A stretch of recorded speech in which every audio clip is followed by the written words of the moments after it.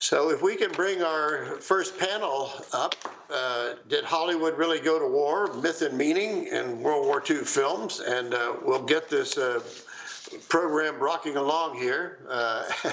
And I'll introduce our speakers, but I know this is going to be an exciting session to kick things off for us all, because we're specifically going to be looking at the impact that film and media have had in shaping the public memory of World War II for better or worse. So we're going to get into that in just a moment. We also know that there are many critics all the time, as our panelists will attest to.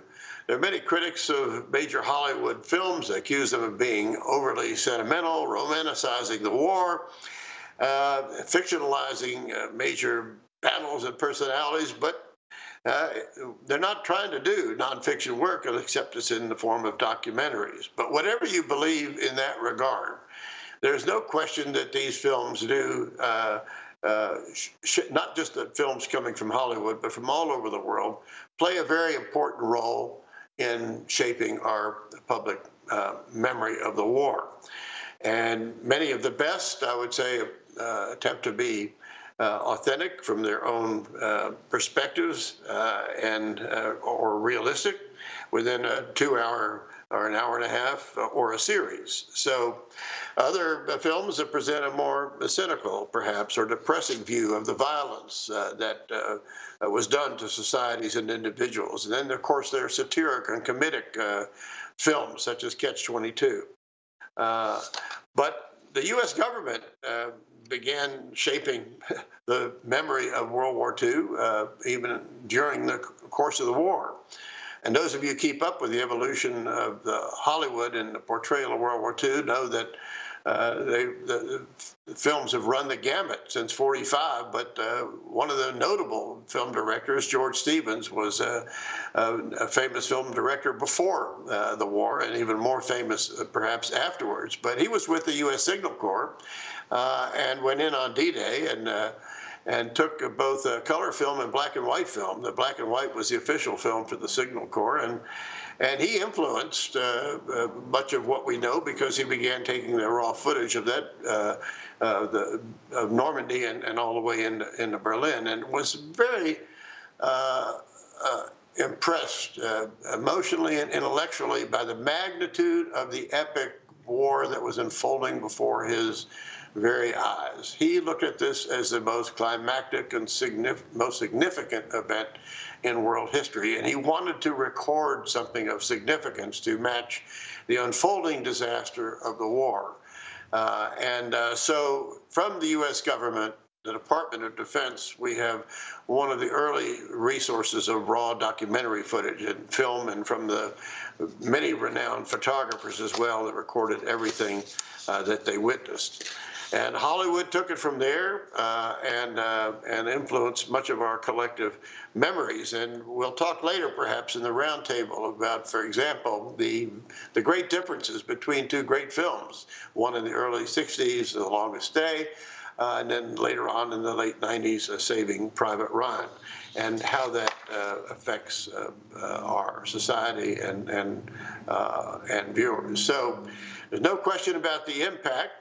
And there's no question that we as historians have to recognize and acknowledge the impact and understand the impact of the film and also of veterans.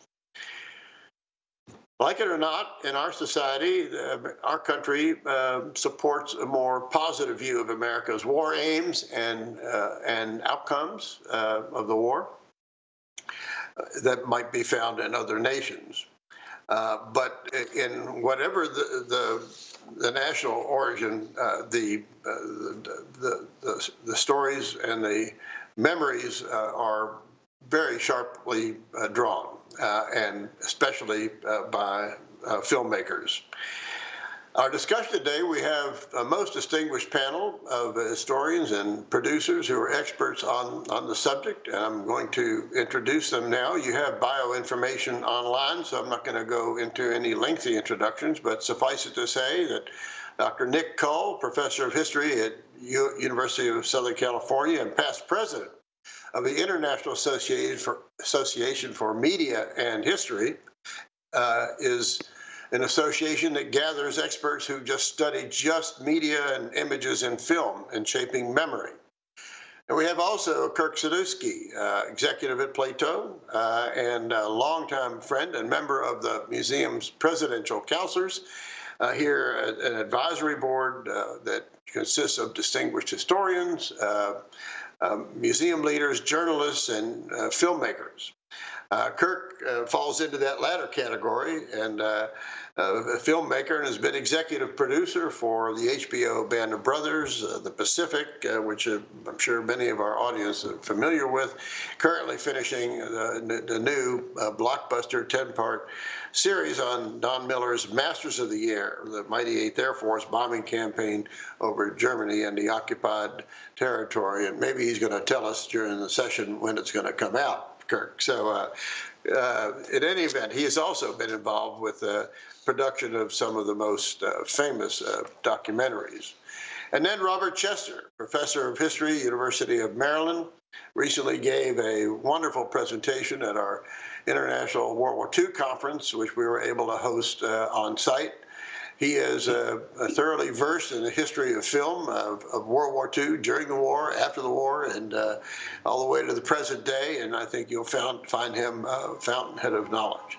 Now, each of our panelists will, when I turn it over to them, is going to talk for about 12 to 15 minutes, and I'm then going to moderate a panel for about 30 minutes after that, and start them off with a question. And so that'll just be a general discussion among the experts. I might pose a question from time to time, but in the last 20, 30 minutes, we're going to open it to the audience, who can submit their questions, and I think they know that already online, and they will be curated and brought to my attention or to the panel's attention in the Q&A part.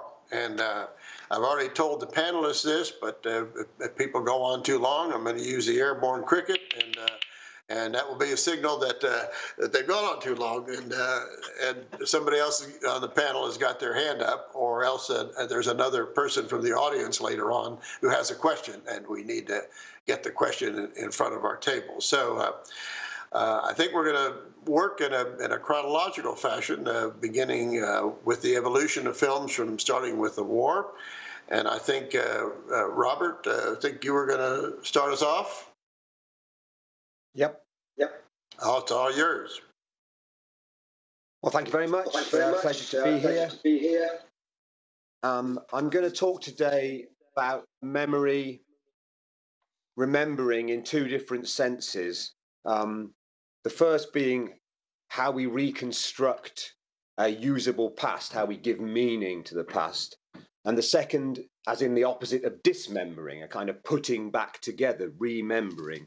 And what I want to talk about particularly today is early post-war films and how they dealt with the dilemma of race in American culture, how these early post-war films sought to give meaning to the war in terms of the directions America was going to take post-war, having just, of course, fought against avowedly racist foes. What direction was the post-war nation going to take? We talk about World War II as a time of unity, but we also have to understand that the country was riven with racial strife before, during, and after the conflict. So a lot of these films I'm going to talk about, it's worth noting, were made with some form of cooperation from the state, whether it's the Office of War Information, the War Department, the Department of Defense, which was briefly and gloriously called the National Military Establishment. So they have an involvement, they cooperate or they dissent on scripts, and they choose to help or otherwise with filmmakers, depending on what the film is saying. What I want to outline very basically is a shift which takes place from wartime and the early post-war years into the years of the Cold War. And I'm going to go from basically 45 to about 55 briefly, and you'll forgive me if there are omissions in this, and indeed there will be. So there's a shift. During the war, after the war, there are these predominantly liberal calls for the war to be remembered as an anti-racist enterprise which should propel the United States into a more democratic and egalitarian future. As the Cold War takes hold and more contemporary concerns about the nation's image as a society with racial problems, and that at the same time, you know, the leader of the free world, there is an erasure of race and discussions of democratization that takes place in World War II films. I've got some PowerPoint slides, and if I could have the first one, that would be great. Is that going to happen? Yeah, wonderful. So the second slide then. This is the iconic, as I say here, articulation of the multi-ethnic platoon. This is MGM's Bataan in 1943, and as you can see here, pictured among the American troops defending the Philippines are an Asian character, a black character, Desi Arnaz as a Latino from LA, there's a Jewish character, a Pennsylvania Pole, an Iowa farm boy, etc., etc. In these wartime films, this is really the first time that the nation's military has been imagined as a seamless and united multicultural, multiracial entity. Obviously, with Nazism as the foe, it made sense in terms of propaganda purposes for the nation as a whole, and in terms of the war aims to show the nation as united despite its diversity. And Bataan is the quintessential articulation of the post-war, of the early war, of the wartime, multiracial platoon. This gets more complicated post-war. I'm talking about film today, but the next slide or two are going to talk about or reference two novels. At the end of the war, there was great concern, particularly among American liberals, that the veterans coming back, the white veterans, might not have swallowed whole these ideas of democracy and of racial tolerance that the nation had ostensibly at least supported as it fought Nazism. The first novel on the next slide is Niven Bush's They Dream of Home, and this features 5 Marines readjusting to post-war life. This is actually a wartime novel. And within these 5 Marine veterans, there is a triple amputee black combat veteran who is also an advocate for labor rights and civil rights. And he's very sympathetically treated, as is a Native American character in the novel. In the next slide, which is the cover of Richard Brooks, the former Marine's novel, The Brick Foxhole, this novel characterizes the US military as a haven of fascism, even, of racists and bigots. And it expresses a concern that the war aims were going to be forgotten by such men. And I'm quoting here, Brooks writes, many of the men who had fought on Eniwetok and Kwajalein and Guadalcanal had peculiar ideas about liberty and freedom, which sounded like white supremacy and Protestant justice. So the early battle is over what direction will we take memory of the war. Filmmakers, and Hollywood was replete with liberal voices at this time before the sort of Cold War purge. Filmmakers tried to do this without addressing the most thorny issue, which was the future of white and black race relations. So other non-white groups became surrogates for the need for an anti-racist memory of the war. The next slide shows a promotional poster for Paramount's A Medal for Benny, a B picture from '45, which is about the heroism of a Latino GI who's died in the Philippines, and he's going to receive a Medal of Honor. But the white elites of the California town in A Medal for Benny seek to co-opt the memory of that medal into publicity, selling real estate, propaganda for the town, whilst forgetting the sacrifice of the Latino and his community, which is poor and excluded. Ultimately, at the end of the film, as the next slide shows, the medal is presented by the military to Benny's humble Chicano father, who gives a speech talking about how the strength of the United States lies in its diversity and our need to mark that as a legacy of World War II. This was a film that was made with approval of the Office of War Information, the wartime propaganda agency, and of the War Department. They offered their help and support. They lent soldiers and equipment, showing their countenancing of this particular democratic articulation of World War II memory. As I say, though, they avoided talking about Black Americans. And in the next slide, you'll see a shot from They Dream of Home, which was the film adaptation of the Niven Bush novel. The film is called Till the End of Time. It's an adaptation of They Dream of Home. And the black triple amputee and civil rights hero is turned into this white gentleman that you can see here. The film does have an anti-racist message right at the very end, but it doesn't give us non-white veterans, and it doesn't give us a sense of the struggles that they may have encountered. They whitewash, in some ways, the novel's content. And this is because they were concerned with upsetting conservative forces in the United States that did not wish to see sharp and swift democratic reform on the back of black service. So a white character replaces a black one. In the next slide, you'll see a promotional poster for perhaps the most stringent and overt articulation of the war's need to be remembered as a moment of integration. Home of the Brave came out in 1949. It was produced by the Signal Corps veteran Stanley Kramer, directed by another veteran, Mark Robson. And it tells the story of a black surveyor, played by James Edwards, who's thrown in on a Pacific mission with a group of whites. He's the only person available.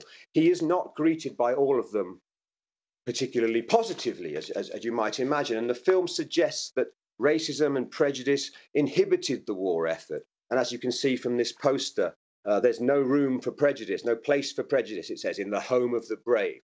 Racism here is articulated as un-American. The film concludes with the black GI befriending a white GI and heading off into the future. The next slide, as you'll see, shows one of the white GIs, character called TJ, refusing Private Moss's handshake. One of the things that's happening by 49 is that the liberal impulse is being diluted by Cold War concerns. Images of American racism were damaging to the Cold War nation's reputation overseas, and conservative forces such as the FBI, which was monitoring Hollywood quite vigorously by this time. There's a lengthy file on Home of the Brave. You can read it at the Library of Congress. Anti-racism in the FBI's eyes became associated with communism. And they had their own sort of what was a communist film. And Home of the Brave was accused of being such because it included racist whites, and particularly because the racist white in this instance was a successful and wealthy businessman. So Home of the Brave attracted a lot of negative attention from the FBI because it was dealing with the war and the memory of war as necessarily, in its view, an anti-racist enterprise. When you go to the next slide here, we've got an image advertising the 1949 film The Red Menace. And this was one of many films expressing this shift in terms of how the war was to be remembered. In The Red Menace, people who are championing civil rights in America are targeted or accused of being somehow associated with communism and with what used to be called racial agitation. Many of the filmmakers who were targeted by the House Un-American Activities Committee had made anti-racist films about World War II. Irving Pitchell, who directed A Medal for Benny, was one of the original 17 summoned by HUAC to answer for his supposedly communistic filmic content.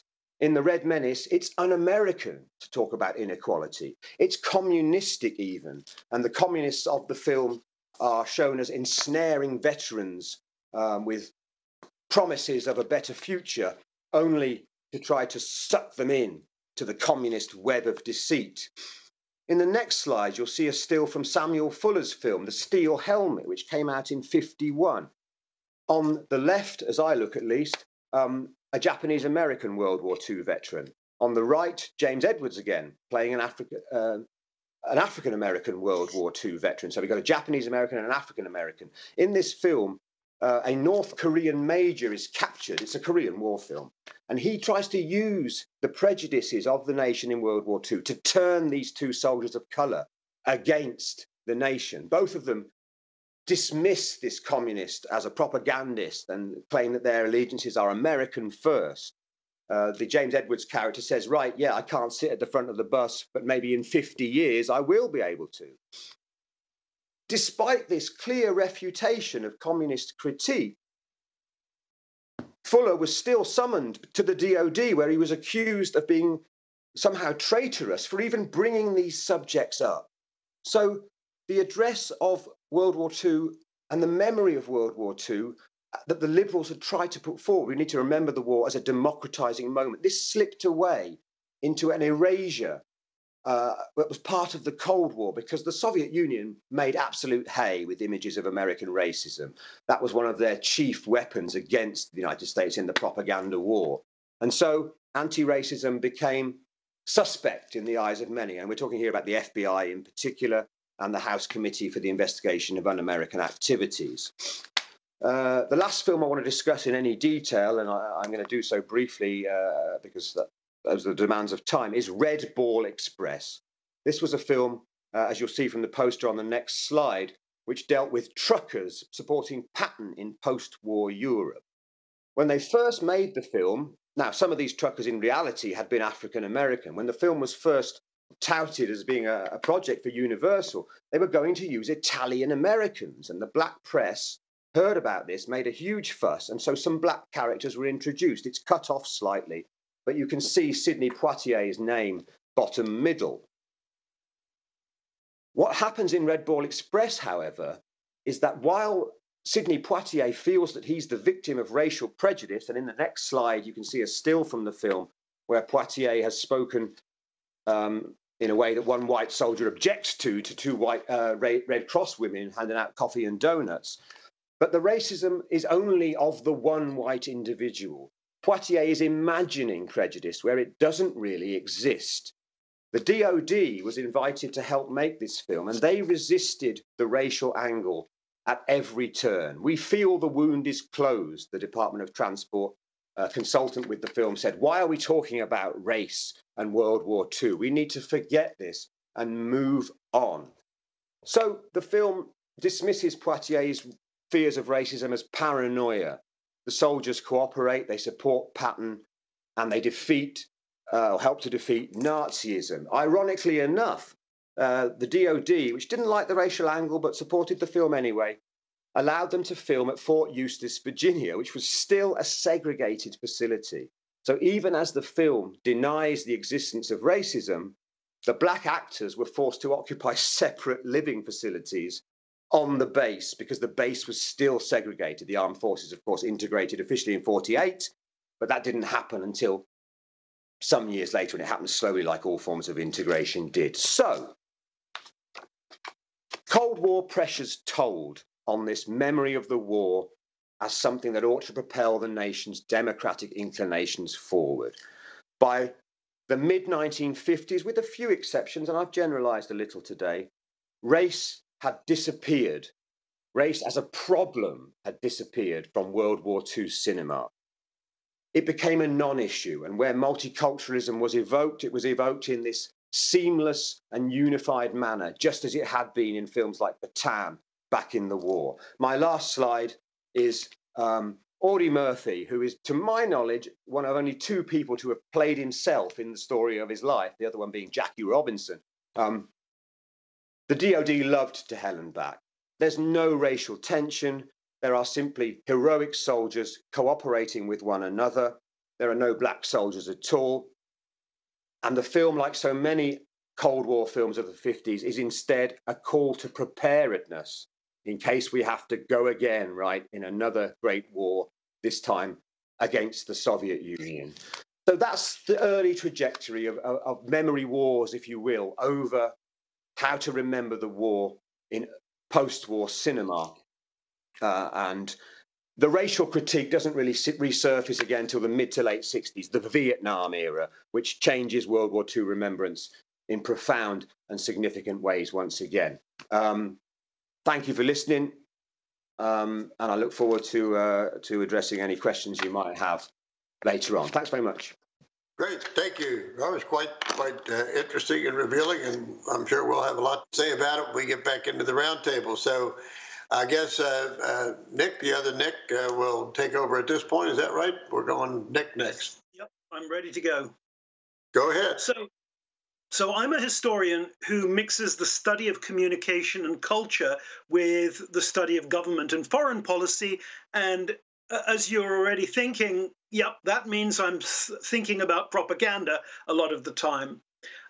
My chief sense of World War II, as we now remember it, is that we're not in the midst of a single deliberately constructed media propaganda memory.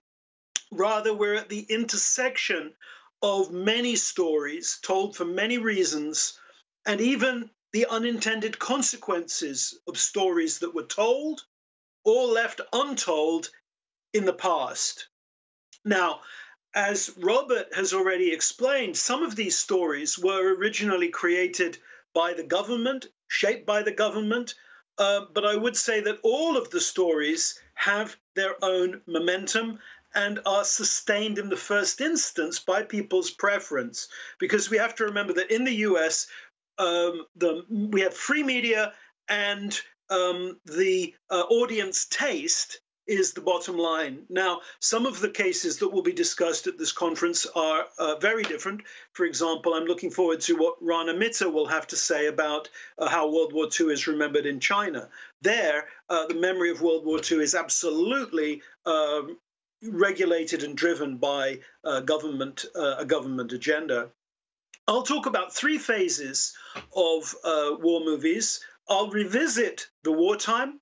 I'll talk about the later Cold War and something about the Vietnam period.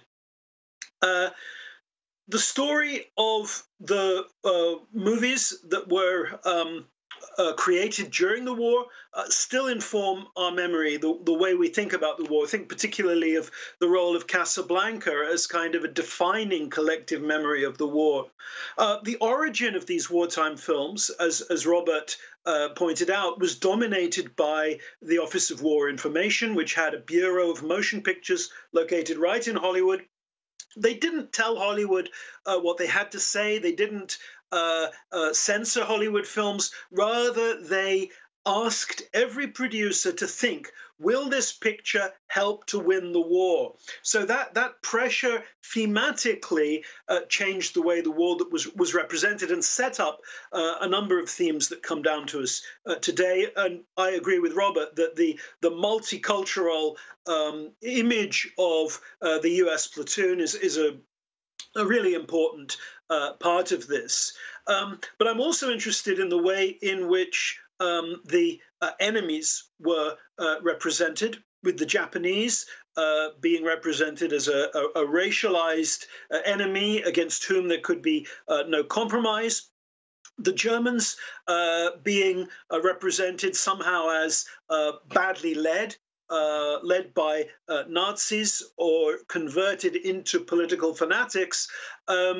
But there's a kind of a break on the representation of Germans that isn't applied to representing of Japanese. And I think wartime representations of Germans are restrained by the memory of the wholesale demonization of Germans during World War I. And you have to remember a lot of German Americans are very important in the war effort, American citizens, and are on the lookout for things going too far. But maybe more problematic from the point of view of the post-war is the way in which allies are represented. And Hollywood indulges in massive over-promising in its representation of allies, particularly Russia and China, overstating the extent to which these states were converging with the United States in terms of their politics. And when the post-war behavior of Russia and post-war development of Chinese politics diverged from what had been promised during the war, Americans were very disorientated, and this is part of the public opinion foundation for the Cold War and the uncertainty over what had happened, who had betrayed American interests. Was it spies? Was it some enemy within? So the overpromising of Hollywood, I think, was a problem here. I would also say that Hollywood was rather coy in discussing the Holocaust. I think that was simply too shocking, and addressing the issue of anti-Semitism head-on was difficult. Some of the studio bosses were worried, as people of Jewish origin themselves, that they would be accused of special pleading. And you have this strange embarrassment around actually naming the particular race singled out by the Nazis. There are many of the both in Hollywood treatments and in documentary films made by the War Department, they will just say these people were enemies of, or the state said these people were enemies. They were Germans, they were Poles. It won't identify which ethnic group they belong to. And I think this caused the problem for later memory because it placed a greater burden on later filmmakers who had to, I think, carry more of a burden of representing the Holocaust in later films. When it comes to the Cold War, I'm really interested in the way in which people who'd seen the war, Sam Fuller, George Stevens have already been mentioned, how their filmmaking changed because of what they'd seen. In the case of Fuller, you can see more realism in his crime films. George Stevens puts realistic deaths into Westerns, specifically because he'd seen the concentration camps. But this is the influence on other genres. It isn't explicitly representing World War II. So when I look at the representation of World War II, I'm struck, said by many of the same things that Robert said, the way in which the Department of Defense remains active reviewing scripts in return for allowing access to military weapons. But the bottom line for Hollywood is that movies are a business. The government is an ally for Hollywood because it can help with exports, because it can help with materials and extras and things like that. But bottom line is business. We can see that memories of war, movies about the war, are influenced by business, particularly by the wish to maximize the international market. Sometimes this was to do with a studio's need to unlock currency that had been earned in a foreign market. So dollars, local currency would have been paid to view a movie, but that currency couldn't be converted. And so Hollywood studios need to think of a good reason to make a movie in, say, Greece or Sri Lanka that could unlock that money. And the war was an obvious theme for something that Americans were interested in, that the world was interested in, that had taken place overseas. And so to get money out of Sri Lanka, they decide they'll make Bridge on the River Kwai. To get money out of Greece, let's make Guns of Navarone, and so forth around the world. There's also a desire to export films. So films with war themes are pleasing to the UK and France, especially if allies are well represented and sympathetically represented. They're also able to sell films to West Germany and Italy, which means being careful how enemies are represented. However, there's no market in the East Bloc, and so I think that it's no surprise, even with Cold War feeling, that the East Bloc kind of drops, the East Front kind of drops off Hollywood's agenda. We have a run of movies depicting good Germans, emphasizing this point that the Germans were badly led, but not themselves inherently bad. The first of these is probably Desert Fox from 1951 about Rommel.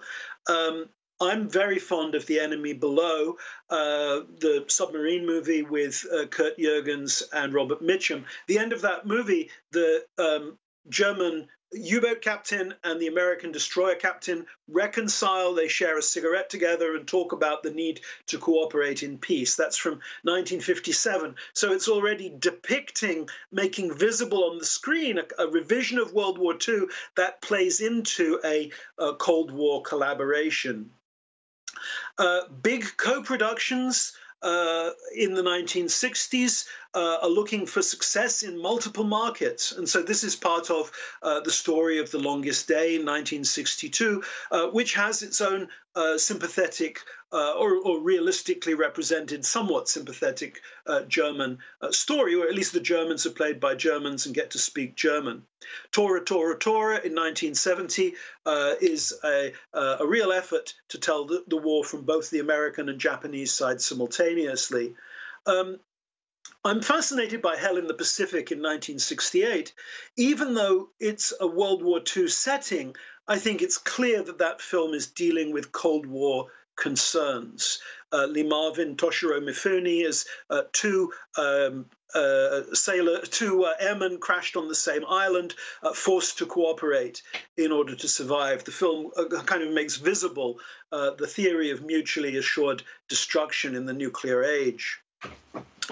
As the war recedes, as it becomes distant from the actual event, it becomes easier to talk about its negative side.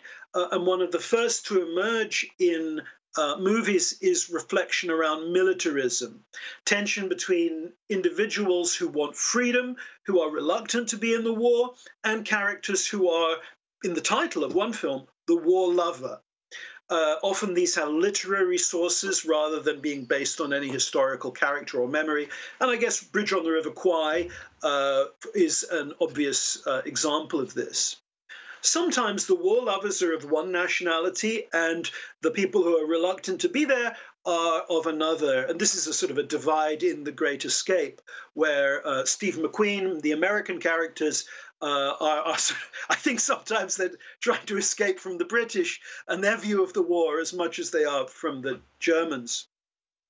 The war becomes an adventure setting, a place where exciting things can happen on the screen, and the war elements can lend a clear moral drama. Nazis are so obviously evil that they can stand in for all evil in world history.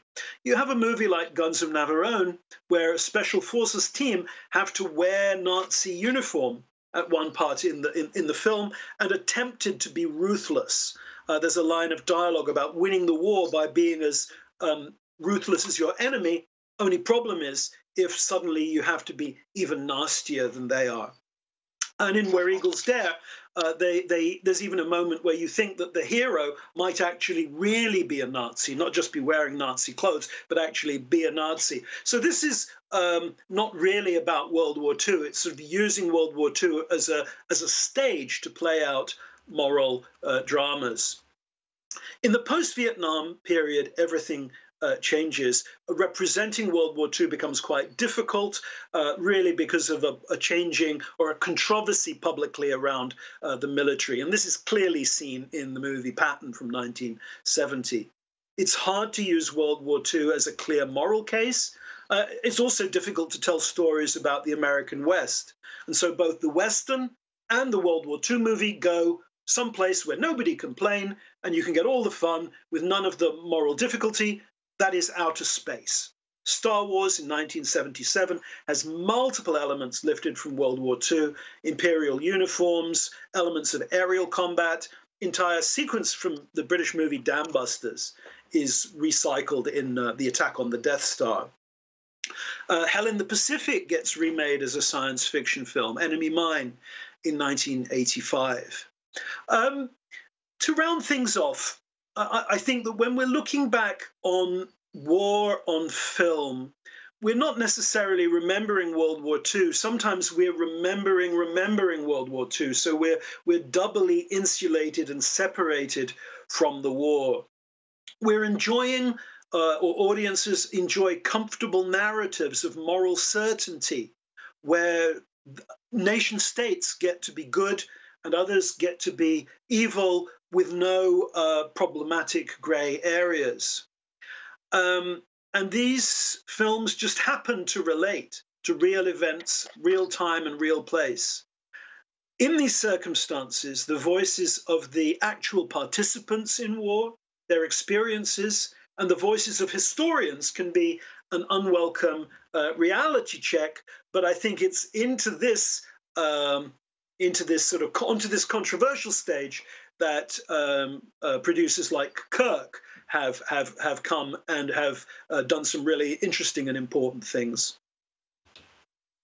Well, thank you, Nick. I think between Robert and Professor Cull, we have swept through most of the 20th century. So it brings us right up to Kirk Saduski. Kirk, you're on. Thank you, Nick, and thank you, Rob and Nick. Let me just briefly amplify on something Nick was just saying about filmmakers who were influenced by their wartime experience. One of the films, one of America's favorite films of all time, falls into that category, and of course, It's a Wonderful Life. Jimmy Stewart, Frank Capra filmed much of the war, was part of the Signal Corps. In fact, I think he was the commander of all of them. All of the filmmakers went over there. And of course, Jimmy Stewart was a veteran of the 8th Air Force and flew numerous missions and actually became a squadron commander. And after the war, they both had asked themselves separately, what am I going to do? What am I going to do from here? How do I go back to, telling stories and the fantasy of Hollywood after I've experienced what I've experienced in Europe? And apparently Jimmy Stewart was thinking of retiring, not acting anymore. And Capra came to him with the story of It's a Wonderful Life. And he laid out the plot, which intrigued Stewart, because if you think of that movie, how dark it really is. We know an angel eventually earns its wings, and it's one of the great moments in American movie history. But it's actually, for about 3/4 of that film, it's pretty dark. And in fact, apparently Capra told Stewart that his character was going to attempt suicide. And apparently Stewart said, I'm in. Thank you for Nick for saying, maybe things have changed a little bit. Let's talk about why World War II. Why Rob and Nick have just told us, and of course they've just scratched the surface of all of the many dozens and dozens, hundreds probably, movies made about World War II, certainly hundreds if you count internationally. But why World War II? And I'll suggest a few reasons. One, why World War II attracts dramatists and filmmakers and writers and actors and directors. And I would suggest it's probably the biggest event in world history. I mean, if you think of the number of people involved in the span of the globe, it might be. I think it is, and I'm not sure anyone has disabused me of this idea that it's the biggest event in world history. So automatically, dramatists and filmmakers, creative artists would be interested in that. When you think about the number of, I used to teach a class at UCLA, and when we would talk about World War II films, I would have introduced it by saying, imagine you woke up tomorrow and the headline was 25,000 people were killed due to this one thing. And then you woke up the following day, 25,000 people have been killed because of this thing. And the following day, and the next day, and the next day, for 6 years, week after week, month after month, year after year. Well, that's World War II. When you take, I think the latest figure for direct war-related casualties is something like 55 million people. And over 6 years, that's 25,000 people a day for one cause. Now, obviously, there's many theaters of war, many causes, but for one event to cause that. And so one of the things when you do, so you have something of that enormity, that's your subject. When you're trying to make a film or a television series, as in our case, you're really always looking to place your characters under pressure so that you learn something about them. And placing characters in the crucible of combat that's about as much pressure as you can put a character under. And so that how he or she responds to that pressure reveals who they are, for good or ill. And the relationships are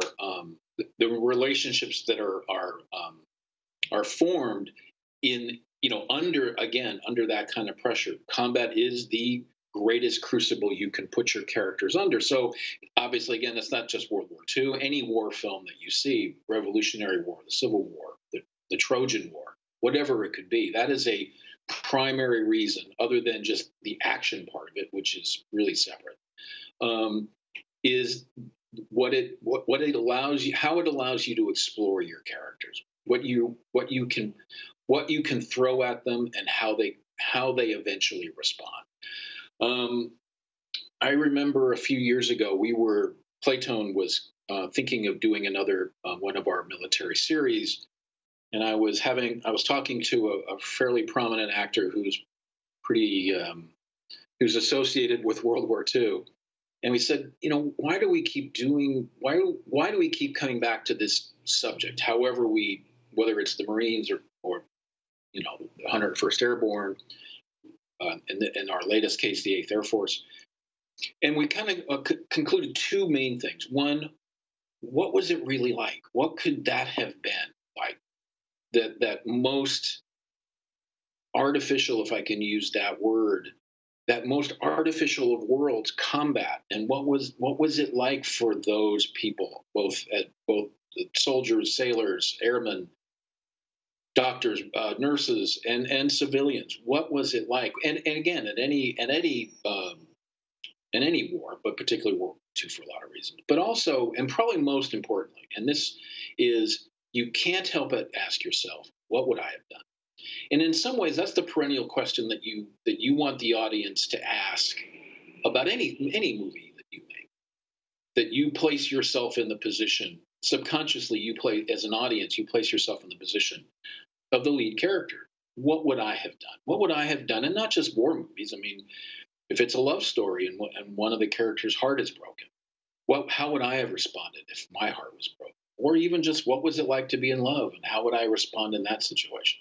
But again, in war, you can't help but wonder, would I have gotten out of the Higgins boat? Would I have stormed Normandy Beach? Would I have made it onto the beaches of Iwo Jima? What would I have done up in one of those B-17s? So I think, again, war really gives us that opportunity to put the characters in that position in the most basic way you possibly can. One of the things that, both Rob and Nick kind of alluded to, and it's an ongoing question, is the subject of accuracy, and how dedicated is any Hollywood film, or Hollywood in general, if you can. It's kind of an amorphous term, but how accurate do we strive to be? I cannot speak for any other production, for any other producers, but I know that everything I've been involved with Tom Hanks and Gary Getzman at Playtone is that's the first commandment, is be as accurate as you possibly can. Historical truth is absolutely essential. We strive for it. I promise you. I want to give you a couple of anecdotes to demonstrate that. When we made Band of Brothers, and this is actually referring to Saving Private Ryan, I think, and again, this is something I used to talk to my class at UCLA about. I think our culture changed when those famous first 20 or so minutes of Saving Private Ryan. I think our culture changed when the ramps went down on the Higgins boats, and all of a sudden, through sound design and through the editing and through the cinematography, we heard these bullets whiz, whiz, whiz, and immediately, I believe 3 men were just immediately killed, and that no one had seen World War II combat quite like that, portrayed quite like that. It could be instantaneous. You're getting ready. We're as an audience, we were getting ready to, okay, we're going to storm the beach, and there's going to be battles and all kinds of stuff. The ramp goes down, and 3 men are dead. And I think that, and I remember, not only was it a very popular film and all of that, but there were so many stories about World War II veterans who were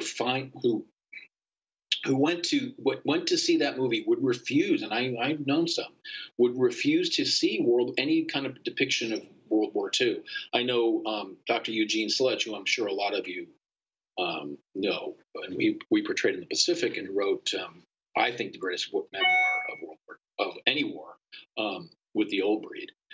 Dr. Sledge, I never got to meet him. He died before we got involved, but I got to know his family very well. And his family told me that he never in his entire life could watch a war film ever.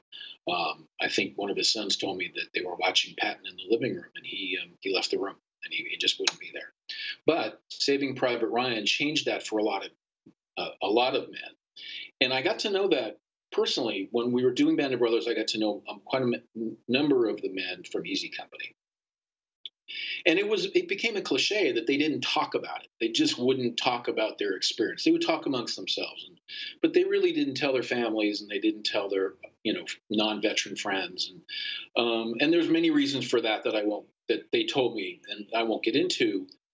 But then they did, and they talked to us. I mean, Nick, you were mentioning, the voices of veterans hadn't been welcomed in the depictions of war prior. But in Band of Brothers, we opened every episode with real interviews that we had done with the real men of Easy Company.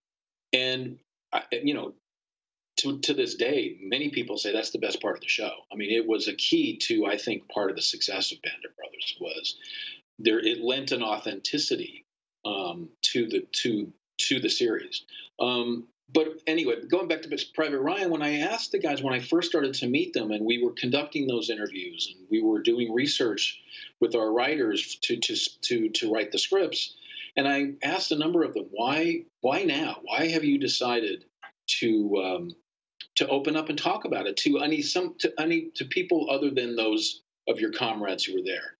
And many of them pointed to Saving Private Ryan and the way that finally the America and the world, their children, their grandchildren, their wives, their best friends, could understand in some way, because the filmmaking seemed to be so honest, so candid, so horrific that they started to feel comfortable talking about it.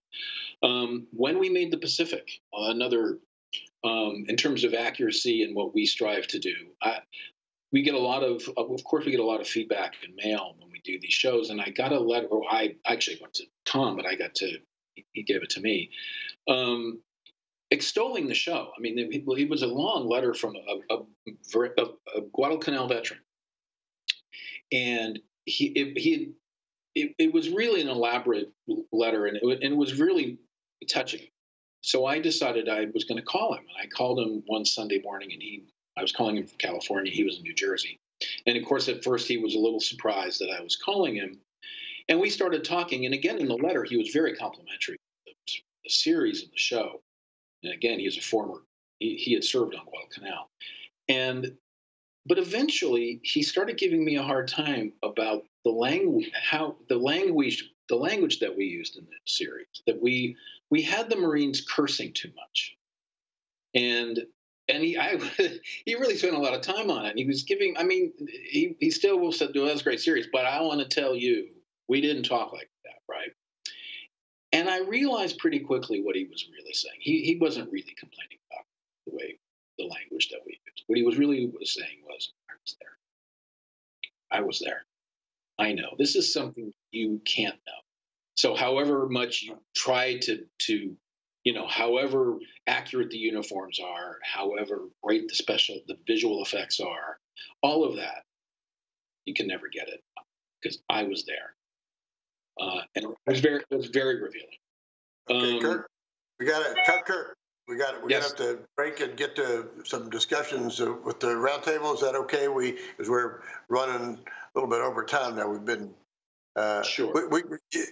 While we get into the discussion, and I'll ask the question for everybody, and then because we still got the audience, I'm sure that they're sending questions in there. We're already a little bit over, but pardon me for interrupting. But let me just ask a general question, and then we'll go back to whatever y'all want to talk about. But let me just ask you, I think everybody can address this in a way. Do you think, see these movies on World War II having been produced to appeal to the values and the beliefs about World War II that are held by the audiences, or do you see the films and the directors deliberately trying to influence attitudes and memories of the war, not generally held? or to ascribe perhaps a deeper meaning about the consequences or the ideals. I mean, Schindler's List comes to mind, for example. I mean, where do you see the directors over time? I mean, and all of you can probably say something about that, and then Mike or Jeremy can tell me when we have to move on to the Q&A from the audiences. Well, I think you have, to jump in on this, I think you see both.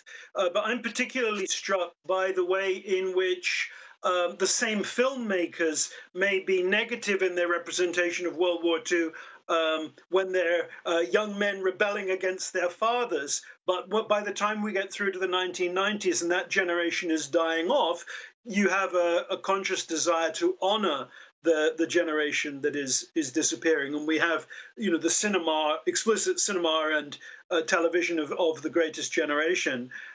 So I think it works both ways, and even the same filmmaker may tell the story from with two different emphases. Okay, Rob or Kirk? Yeah, I mean, I'd have to agree.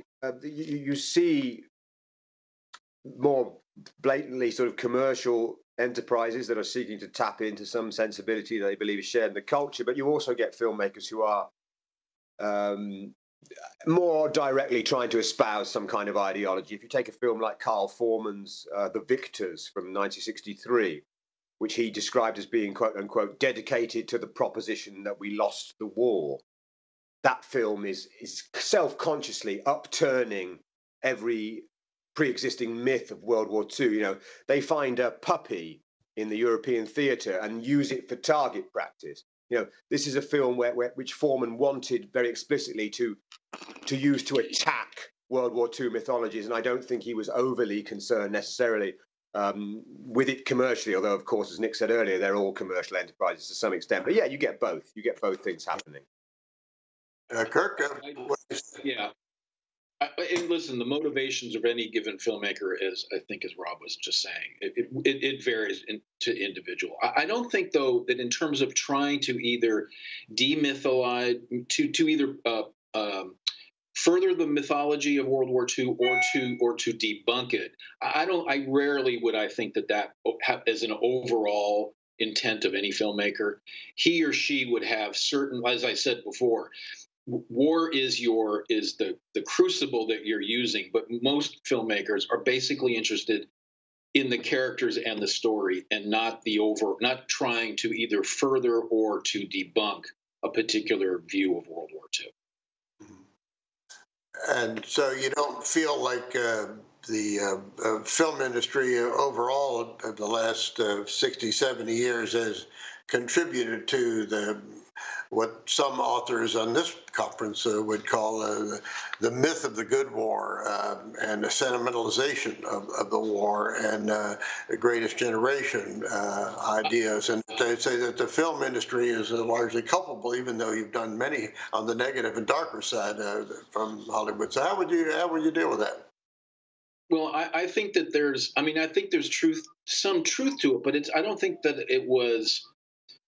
I think it's much more complex than that. I think the idea, every society that's ever lived that I know of goes to war at some point. And I think the idea that even the very nature of war, we mythologize everything. We mythologize baseball. We mythologize motherhood. We mythologize everything. The idea that we wouldn't mythologize and tell stories that further that about the most difficult thing that human beings engage in, I think is maybe naive, but yes, and of course the movies have contributed to that, of course, but I think not consciously. And again, I think that's a little controversial. If we have time, I'll tell you if I can when I wrap up. I have a story to that point if we have time. All right, Rob, what do you think? I think that whether or not these things are done deliberately, self-consciously, every film is in some way creating an ideology. It's propounding a certain view of a certain event. Now, it may be, and it probably very much is, that certain filmmakers are simply making a film. Red Ball Express, which I mentioned earlier, Bud Bottischer directed it, didn't really have much interest in it, didn't really care what it said or didn't say. But going back to Foreman's film '63, The Victors, this was a very overt attempt to be ideological. So I think that, you know, and regardless of the authorial or directorial intent, there are lots of other forces that affect a film. You know, you've got the production code, you've got the need for help from the DoD, which is tremendously cost saving, things like that. Compromises are made, so it all comes out of a big mess of collaboration and point and counterpoint. But they're all doing some kind of ideological work, whether they mean to or not. All right. Kirk, before we open it up, or any of you have another question that you or point that you want to make before we do that, or ask each other? I just wanted to say to Kirk that my grandfather, who was a veteran of the British campaign in Italy, would always say to me, "Oh, we didn't talk that way." He thought it was or his circle as enlisted men thought it was important not to swear all the time, because that was the way that regular soldiers behaved. And they were only in the army. He was only in the army because he was drafted. And the language was a way of maintaining your humanity and civility, that he was a civilian in uniform, not a professional soldier whose language was a badge of just how they were operating in the world. So I'm not surprised at all that the Guadalcanal veteran would say that. Yeah, yes. And I'm sorry, Nick. I was going to ask how in terms of characterizations, whether it's language or otherwise,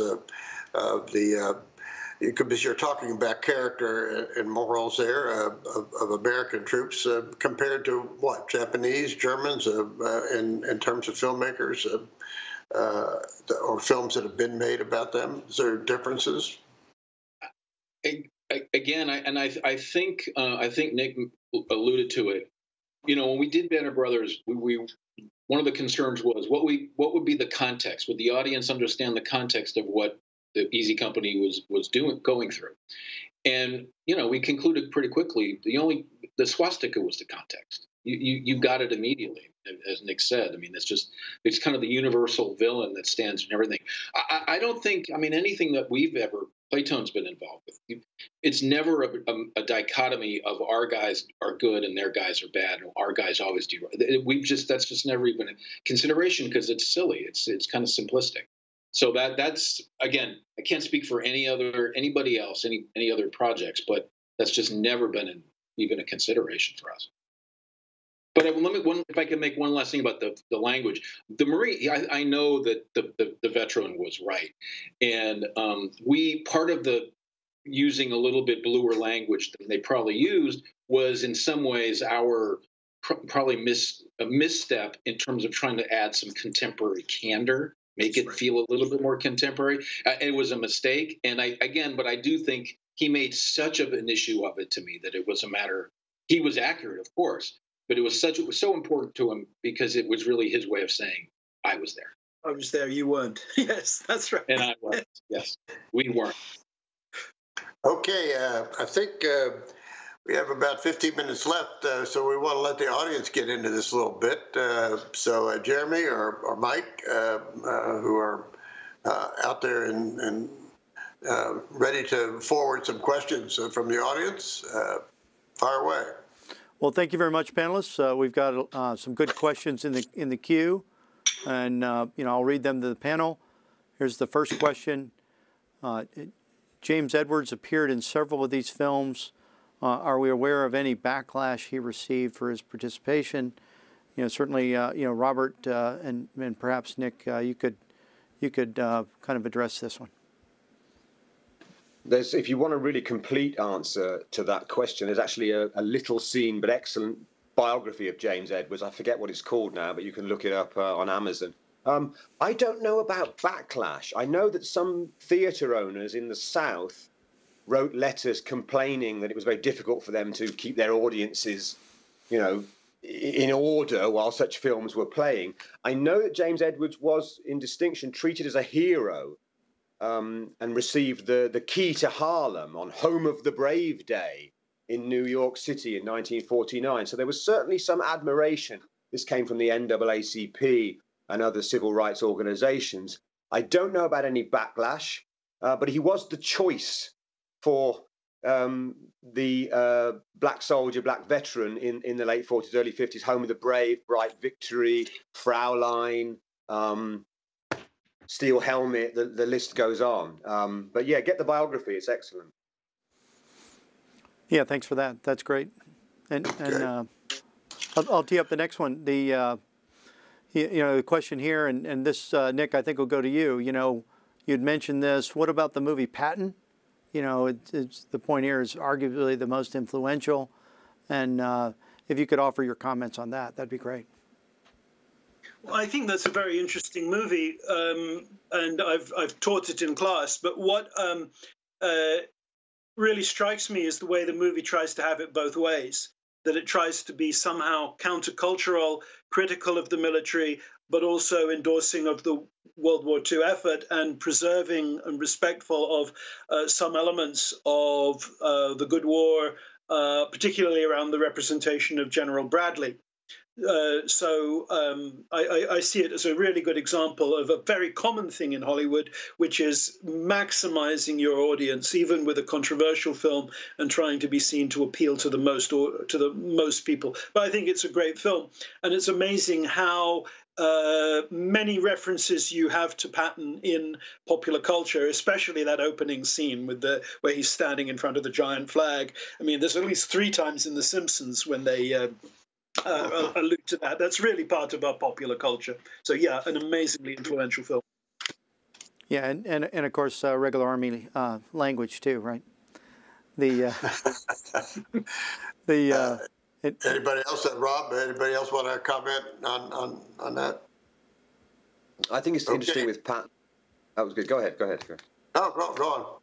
I was just going to say it's interesting. Nick mentioned the treatment of the Allies, and Patton's one of those films that I think occasionally British audiences find a little bit needling because there's this sort of Monty's a bit of a joke, is he not? Yeah, is that right, Nick? Yes, absolutely. Though Monty lost me when he went to South Africa and told them they had a wonderful system of government. So well, yeah, great. Fair enough. Okay, Mike, what's next? All right, Nick, a question from Dan out there. What about the German directors in Hollywood, such as Fritz Lang? And Nick, I think you probably could field this one, but certainly our other comrades as well. No, I'm sure that's they're very prominent and visible in making wartime movies, including some of the movies that came before America joined World War II, and they're absolutely part of the story. And I'm sure that would be part of a different kind of representation of Germany. One thing about Fritz Lang, one of my favorite of his films is called Manhunt. And yes, I was just thinking. Yeah. Walter Pidgeon plays a Brit who is a big game hunter, and he parachutes into Germany with the idea of tracking and killing Adolf Hitler. This was before the war. It's set before. Yeah, it's from a novel, Rogue Mail. The strange thing, and this is where movies and reality diverge, the British intelligence actually knew by 1944 where Hitler was going to be, how they could infiltrate a sniper to shoot him, but they decided they wouldn't because anybody else would have done a better job of running Germany, and they figured they'd have the best chance of winning the war if Hitler stayed in charge through 44 to 45. So, I mean, that one, maybe that's a Playtone movie right there, Operation Foxtrot. The decision not to murder Hitler. Sometimes the truth is stranger than fiction.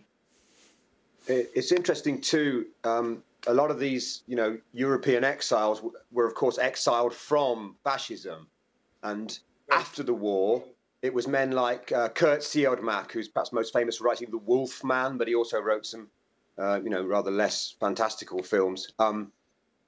And And it was them, some of them, who were still trying to talk about the threat of a resurgent fascism, even as the American film industry turned rather more directly towards the threat of Soviet communism, right? So there's a film called Berlin Express from 1948, which is a Warner Brothers film that Siod Mack wrote.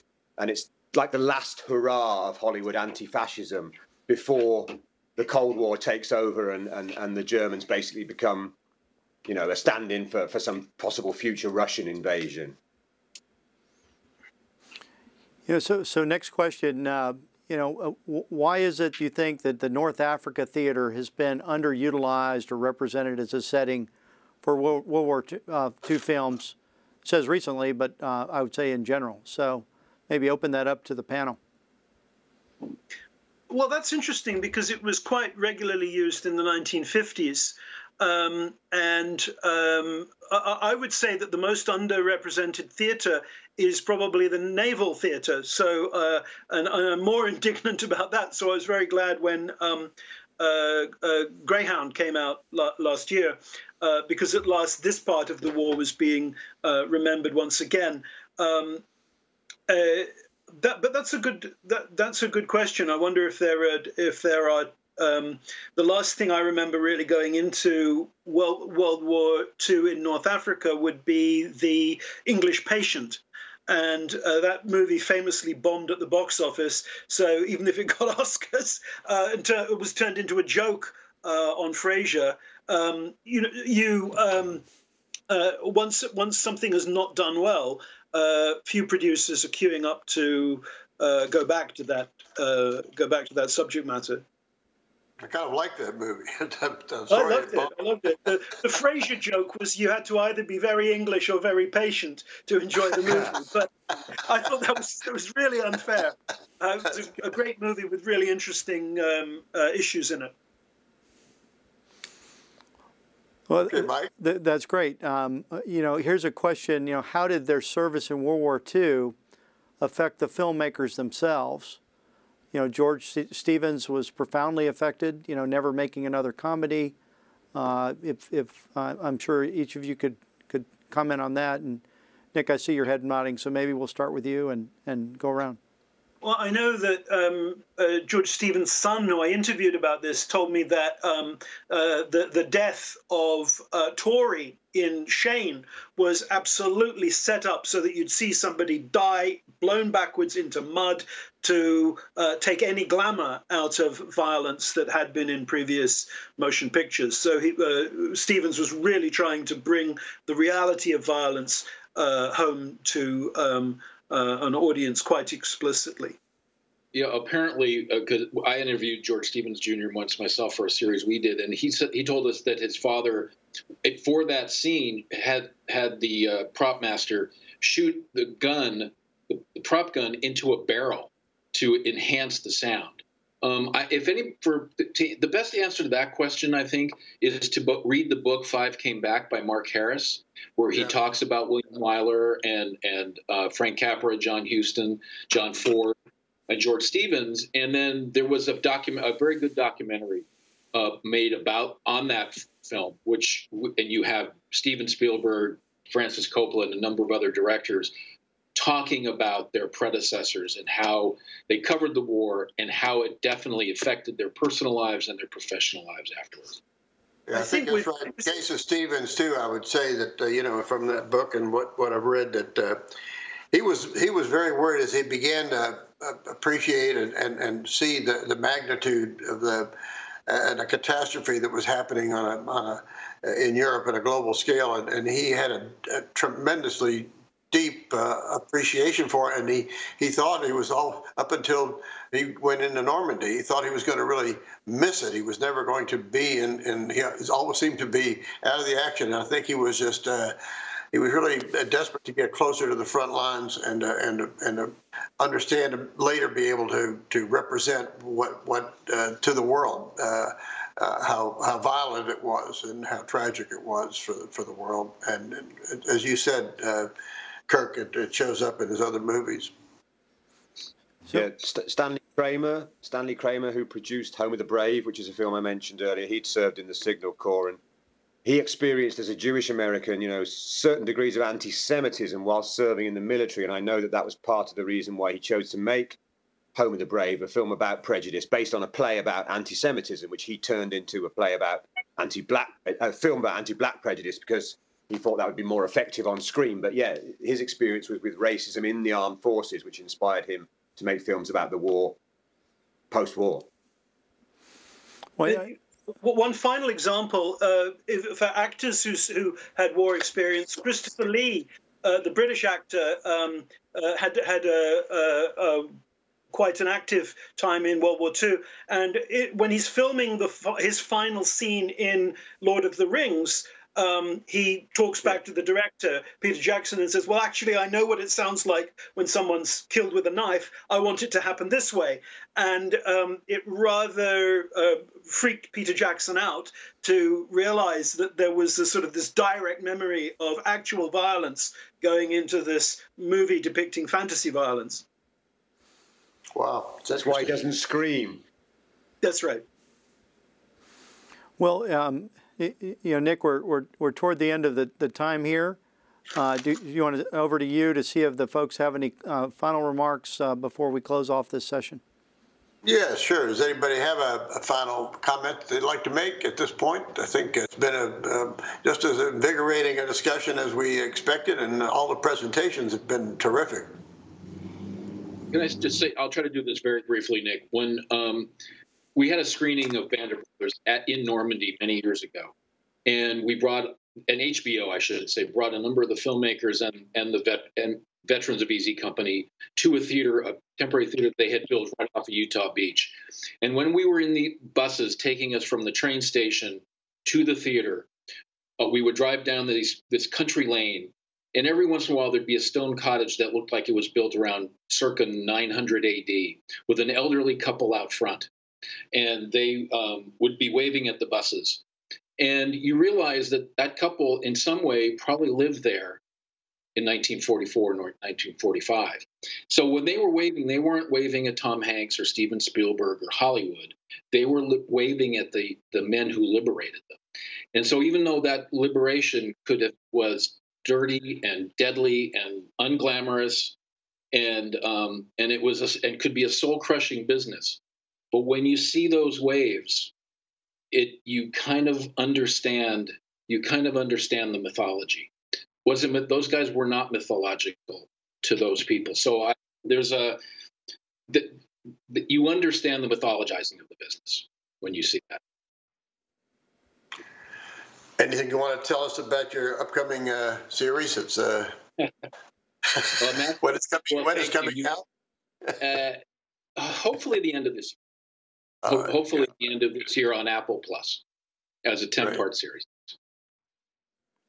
We're all going to look forward to that. I think it's going to be just wonderful. Well, listen, let me thank you all for a wonderful kickoff to this conference. I think, and our MC, Mike, delivering all the questions, and Jeremy Collins in the background curating the questions for us. It's been just great.